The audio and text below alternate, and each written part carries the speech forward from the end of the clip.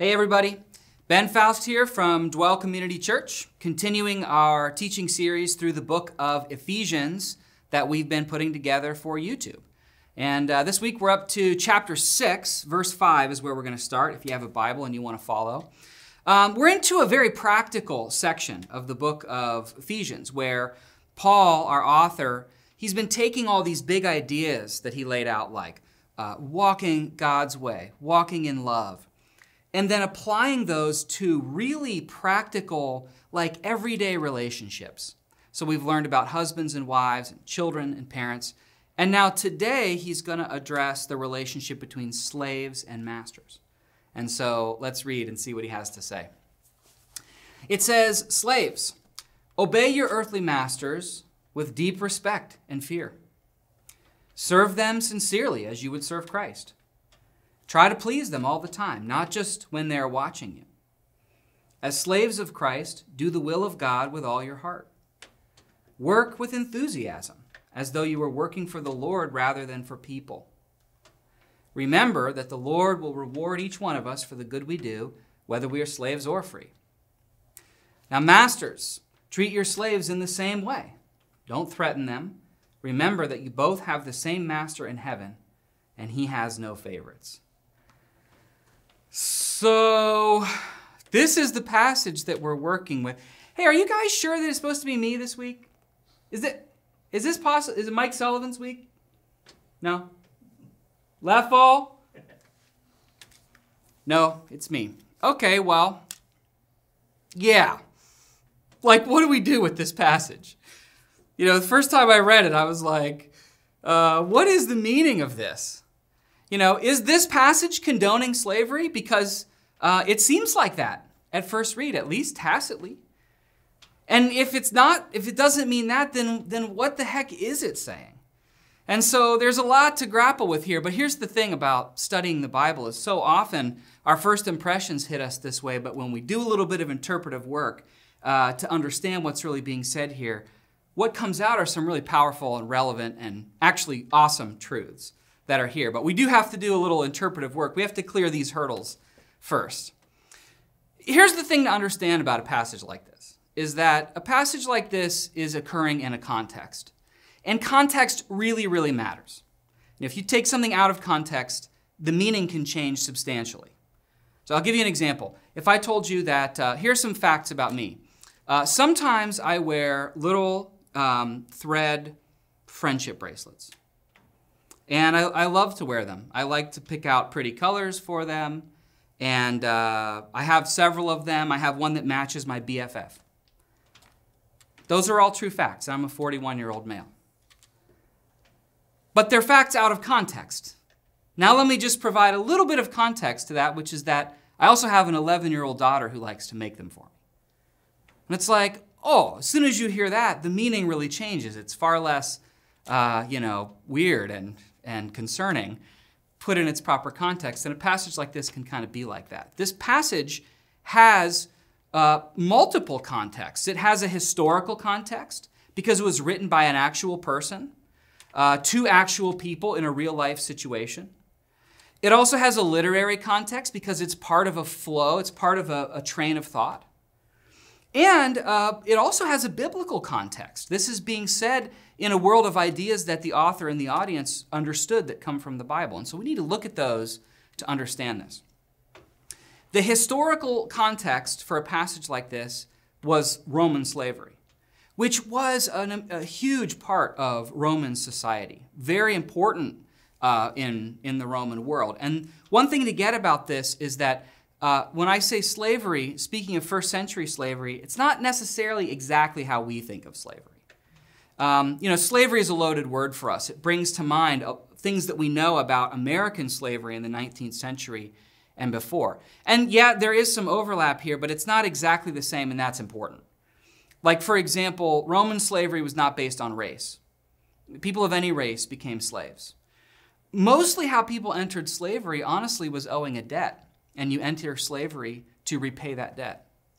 Or maybe you belonged to a nation that was conquered by the Roman Empire. Or maybe you were an orphan. But it wasn't based on race, and it also wasn't based on class. People from all the different classes, except the very top, sometimes entered into slavery. Some slaves were unskilled, but some slaves were very highly skilled or even very highly educated. Some slaves were more educated than their master even. So it isn't based on those things. It also wasn't necessarily for your entire life, because slaves could own land and save money. Sometimes slaves earned enough money to be free by the age of 30 or so. And so it's a slightly different picture. The other thing to understand here is that this slavery was the basis, the bedrock of the Roman economic and labor system. This is just like how work worked in the Roman Empire. There was somewhere between 30 and 60 million slaves by this point in Rome. That's like a full third of their population. And in cities, that was much more concentrated. So in an average city, you would probably have more slaves than free people. So it stands to reason then that this is the life situation of many, maybe even most of the people in Paul's audience. So he's not addressing like a social issue. He's not addressing some unique situation. He's addressing the basic work life of most of the people in his audience. And I think that's why what I'm going to say later is that I think honestly the best way to apply this in modern life, the closest modern parallel we have is our work life. That's what the people in Paul's audience are just asking. What does it look like to do this part of my life as a follower of Christ? Now, here's the other thing, is that there's a biblical context too, and that's actually where the problem is. Because the biblical ideas about slavery are in a head-on collision with the Roman ideas about slavery. The Bible comes in with this radically progressive view of all people. It just cannonballs into the pool with this whole new way of thinking that all human beings are created in the image of God and therefore have an intrinsic, precious value. Regardless of their status as slaves, regardless of their race, regardless of their capabilities or anything else, that they're valuable because they have the fingerprint of God and they're precious to Him, and therefore all people are valuable. That's an alien idea in Roman thinking, where some people were definitely more valuable than others. And so this idea bombs in, and then you add on top of that the fact that God, we see in the gospel, God gives His Son for the sake of all people. You know, the Bible teaches that each one of us falls short of God's standard. And therefore, on a rescue mission, God put on flesh, came and died in our place on the cross for all people. And the invitation, therefore, to come and receive His forgiveness and be made right with Him, that's extended to every single person, regardless of their circumstances or background or anything else. And when we, in our heart, turn to God to receive that forgiveness, with that comes an acceptance that's really a whole new identity. That's what we've been reading about in this book.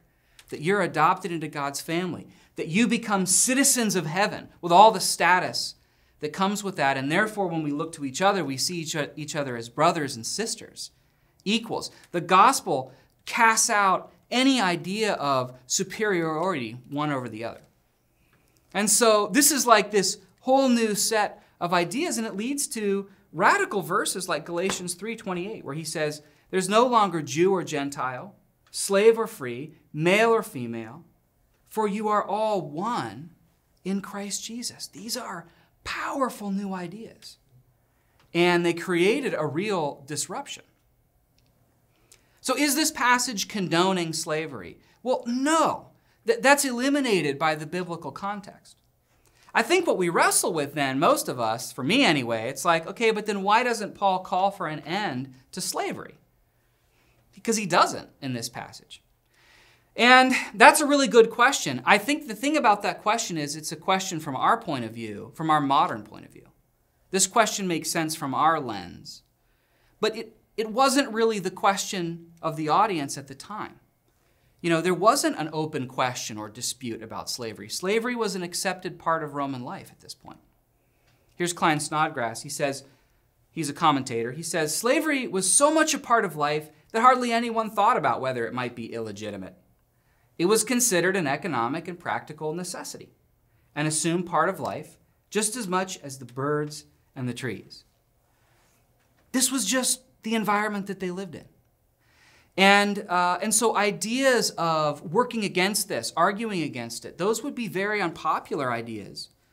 Those are ideas that would have drawn suspicion on Christians people were already wondering, is this a social ill? To endorse a slave revolt, that would just not be a realistic option for someone like Paul. That had been tried in Roman history. Just years earlier, Spartacus had led a great slave revolt. He had 70,000 slaves that rose up and fought, and the Romans had to bring in their army from the front to fight them, but they did fight them and they defeated them.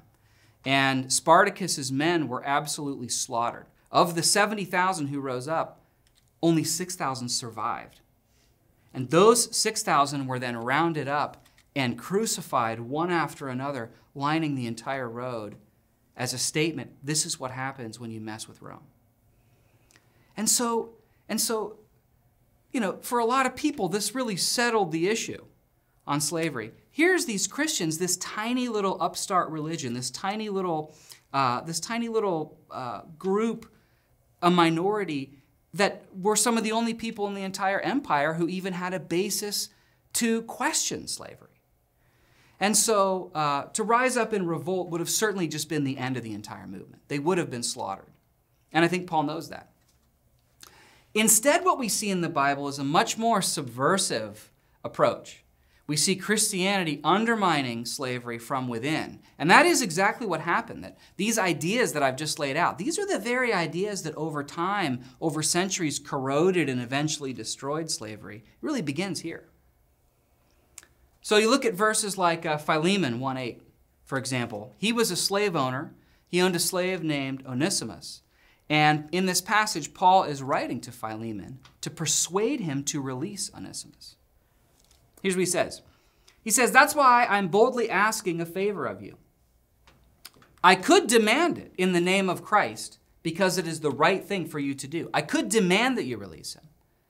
But because of our love, I prefer to simply ask you. Consider this as a request from me. And then later he says, he's no longer a slave like you. He is more than a slave, for he is a beloved brother, especially to me. Now he will mean much more to you, both as a man and as a brother in the Lord. Or maybe you look at a passage like 1 Corinthians 7:21. Paul says, are you a slave? Don't let that worry you. But if you get a chance to be free, take it.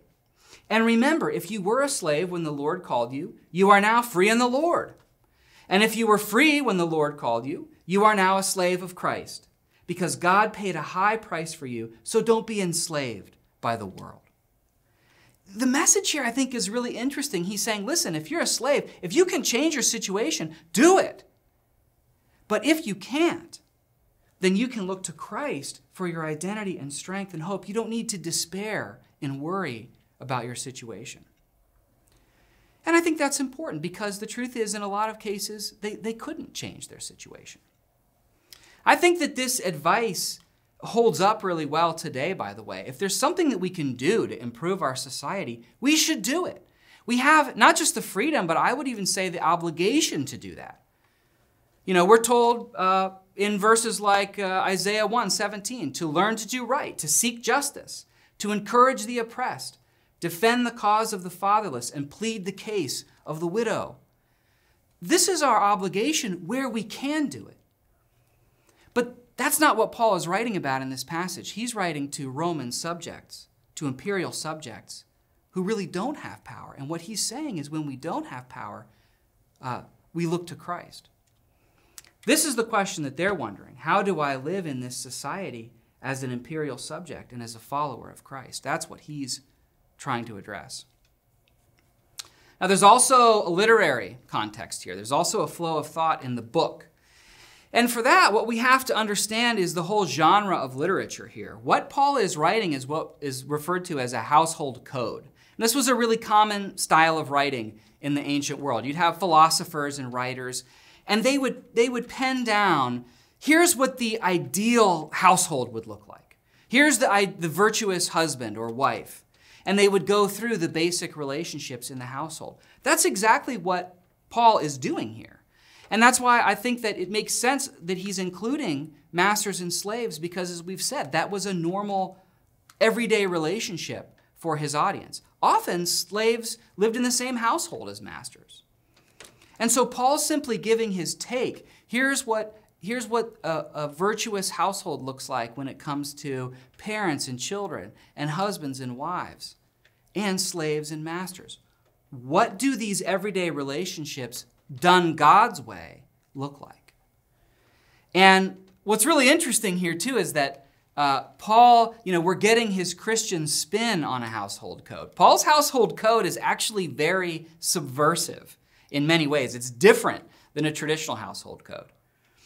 Traditionally the household code would just address the ones in authority. And it would focus on the rights and privileges of those in authority, and it would stress the obedience of those who are subjugated. But Paul really flips that. Paul, for example, addresses directly the subordinates, children, slaves. He speaks right to them. Paul's household code emphasizes the restrictions on those in authority and calls on them to use their authority for love like Christ did sacrificially. And it emphasizes the protections and equality of those who are subject as their own man or woman standing before God. And so let's read it again now with all this context in our mind and see how it looks. He starts with the slaves, all right? So those of you who are under authority, here's wisdom for you living as a Christian. He says, be obedient. Slaves, you should be obedient when you're under authority. And then he describes that. He says, with deep respect and fear. This is just an expression. It's like the highest level of respect. Show the utmost respect. He says that you should serve sincerely, not just when they're watching you, and with all your heart. Slaves, there were stereotypes about slaves. They had reputations of being sneaky and dishonest and stealing. He's saying you should do your job well, and not just in a sneaky way when they're watching, but in a genuine way with all your heart. He says that their attitude should be enthusiastic. You should have a positive attitude toward your work. Why? Why was it important for them to do these things? Well, I think the answer is right here. Here's maybe the most important part. He says, do this as slaves of Christ. And that is one of Paul's favorite expressions. That when Paul says that, he's talking about his identity in Christ as someone who has been bought by Christ, by the blood of Christ. And he says, now Jesus is my master. I belong to him, and my loyalty and service is to him, the one who laid his life down for me. That's the one I serve. And so for Paul to be a slave of Christ, he wore that like a badge of honor. And he's reminding them, Jesus is your real master. That's why you should do these things well. Not because your earthly master is respectable or good. He might be a total jerk. He might be completely unrighteous. But he's not your true master. Your true master is Christ, and that's who you serve. And that idea absolutely saturates this whole passage. It is literally in every line. He says, obey your earthly masters, implying that there is another unearthly master. He says, serve them as you would serve Christ. He says that you should do the will of God as though you were working for the Lord rather than people. And so this idea just permeates the whole thing. And do you realize what a subversive idea this is? To tell slaves, your master is not your true master. He's not the one with true authority. You answer directly to the Lord in heaven. I also think that a reason he's giving them this instruction is to help them navigate the social tension that's created by their new freedom. They have just been told in this book that we studied that they have an incredible new level of freedom.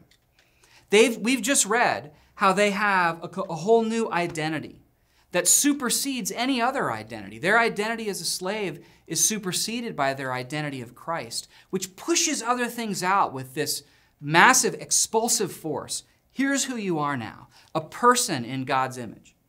You're precious to God. You're adopted into his family. You're citizens of heaven, destined to share in his status and glory and power. Can you imagine hearing this for the first time as a slave? Like, how empowering would that be? That would be amazing, and I'm sure that they are feeling their freedom. It also rocked the boat with the Romans. Imagine being a Roman authority and hearing this. Imagine walking into a Christian meeting and seeing a slave, a Christian slave, sitting next to a Christian master, and the two of them treating each other like equals and brothers. That was a direct threat to the entire Roman way of life. And I think Paul sensed that this was something that was going to draw persecution. And that's why he's saying, look, we need to have excellent behavior despite this freedom that we have. You know, something else that I see in this passage that I feel like is really important is that while I said earlier that when we have power to change things around us, we should use it. But the reality is, in a fallen world, in all kinds of circumstances, there are times when we don't have power. And that's really the circumstance of who Paul is writing to. And so one of the cool things that we get in this passage are promises for the powerless. If you're in a situation where you really don't have the power to change things around you, the Word has something to say by way of encouragement to you. For example, even when you're powerless, you are yet incredibly powerful in Christ. Do you hear how he's saying that to them? He's reminding them, you guys actually do have, we're never powerless in Christ because we have our witness and what we can show people about Christ and how we live. We're never powerless because we have love. That's the great Christian superpower, is that because of Christ, we can love our enemies. In his great chapter about loving our enemies, Paul concludes in Romans 12:21, do not be overcome by evil, but overcome evil with good. Paul's injecting love into this equation. What would the average master think by a slave acting in love toward him? That would be mind-boggling. And we're also never powerless as long as we have the gospel on our lips, because the news about Christ, those are the words that save. Those are the words that can turn any heart to Christ. And you want to talk about the best way to defeat slavery, when these slave masters come to Christ in their heart. And you see that in passages like Titus 2:9. He says, it's a very similar passage. He says, urge bondslaves to be subject to their own masters in everything, to be well-pleasing, not argumentative, not pilfering or stealing, but showing all good faith. Why? So that they will adorn the doctrine of God, our Savior, in every respect. That their behavior it magnifies the message of Christ, which is our mission in this world. So you're never powerless as long as you have the gospel. Also, even when your circumstances in a fallen world are hopeless, you yet have ultimate hope in Christ. That's another message to the powerless. Our hope is not on this earth. Our hope is in the future when Jesus Christ returns, and he will wipe away the world system and all of its injustice, and will replace it with the kingdom of Christ, where we will all stand before him. That is our true hope. Even when you suffer unjustly, you are promised ultimate justice in Christ. You know, the fact is, guys, in a fallen world, we're all going to suffer unjustly sometimes. But when that happens, we need only look to Christ, who also suffered injustice on our behalf. And we know that justice will be served. God says every sin, every wrong done, every evil act will be answered for, either by the perpetrator standing before God himself in judgment, or by the blood of Christ on the cross. Justice will be served, and we know that. No one gets away with anything. We also know that when we endure injustice for his sake that he sees, this was his reminder to the slaves. The last verse to the slaves, he says, remember that the Lord will reward each one of us for the good we do, whether we are slaves or free. God says, when you choose to do good in the face of evil, I see that, and I see what that costs you, and I will remember and reward you. I used to work at a fancy hotel as like a bellhop. And I remember one time we had this guy come in. He was a bigwig, and he needed a ton of things. It was like I got called down to take his bags up. I got called up to his room for room service. I got called up to his room for the phone, and then again for the Wi-Fi, and then again to help him take his bags back down. Never tipped me once. And I remember on his way out the door, he stopped and turned and said, You really helped me today. What's your name? And I said, Ben Foust. And he said, Ben Foust. And he took that and he wrote it down and he left. And the other employees came up around me and they were like, dude, do you know who that is? And I was like, no, who is it? And they're like, that's the owner of the hotel. I was like, oh man, that's a really good place to be. And that's what he's saying, slaves, that's the position that you're in. I see the sacrifices that you're making, and I will remember them. Well, he says a word to the masters as well. And so here, the Christian should be thinking, how should I act as a Christian when I have authority? Totally different question. And this verse is even more subversive than the last. He says, treat your slaves in the same way. That's easy to pass over, but don't pass over it. Treat them in the same way. All the things I just said for the slaves, same goes for you, and some other stuff too. That means that the master needs to be the model in having respect for other people. The master needs to be the model in hard work and integrity. And that the master should be the model in enthusiasm and goodwill toward others. And that the master should be characterized by submissiveness. Something that a lot of people miss. The way this whole household code began back in 521, Paul said, submit to one another out of reverence for Christ. All of us should have an instinct to submit to others out of reverence for Christ, and that should color the master in the same way. You see, this is a completely different take on what it means to be a master. This master would stand out from all others. He says, don't threaten them. So again, a limitation on his authority. That's not how we motivate as a Christian leader. We don't threaten. Your authority is not a platform for your self-service or for your control or for your power trip. Your authority is a platform for love in the name of Christ. And then he hits them with this. Remember, you both have the same master in heaven. Don't forget that you answer to God, and so do they, directly. It isn't that the slave answers to the master and the master answers to God. It's that both as equals have direct access to God. And therefore, you are not their true master. And God is your true master. And remember that you will be accountable to God for how you use your authority. And he has no favorites. So you don't get bonus points for being a slave master. Well, how do we apply what we've just read? As I said earlier, I really think that the most equivalent modern parallel that we have is probably our work life. I know it's not exactly the same, but for most of Paul's audience, this was their work life. And all of us who have jobs, we wake up each day and go into a secular authority structure where other participants may or may not be playing their role in a virtuous household. And so how do we apply this? But here's a couple questions just to chew on. Employees, if you're an employee, what does your demeanor and attitude at work say about Christ?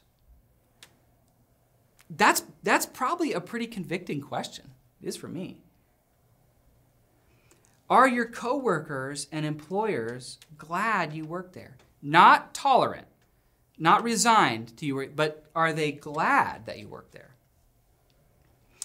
How would your experience of work change if you thought of yourself as though you were working for the Lord rather than people? Man, that's a deep thought experiment right there. If I woke up every day and drove to work saying, God, you bought me on the cross.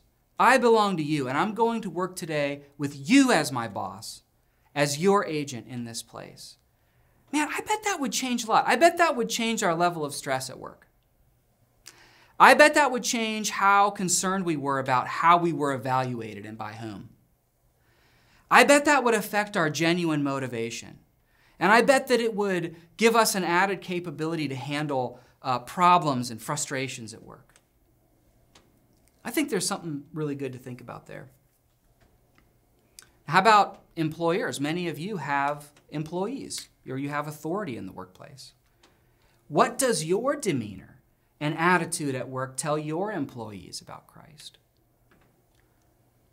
Are your employees glad that you're their boss? Are you the model of hard work and integrity and respect and goodwill? This is Paul's call to us here. How would your leadership change if you knew you were accountable to God for how you use your authority? I think these are really powerful tools for navigating life in a fallen world as followers of Christ. And you know, maybe this wasn't the teaching that you were in the mood for today. But here's the thing. That's the great thing about studying through the Bible. It doesn't give us what we're in the mood for. It gives us what God teaches. And a lot of times that runs right against our mood. He doesn't give us what we want, but he often gives us exactly what we need for life in the real world. And so I'll just leave you with this thought that no matter how mundane your job is, it can be a place of eternal significance because you belong to Christ and because you've been empowered with the words that save and the ability to love. And I think that that's pretty powerful and useful. Well, we'll draw the line there. We do have a book that we give away, and if you would like to get a copy of the free book, Discovering God, just click the link in the description. And I've also put together some discussion questions if you're meeting in a group and you would like to use those. You can just pause the screen here. Thanks for watching today, guys.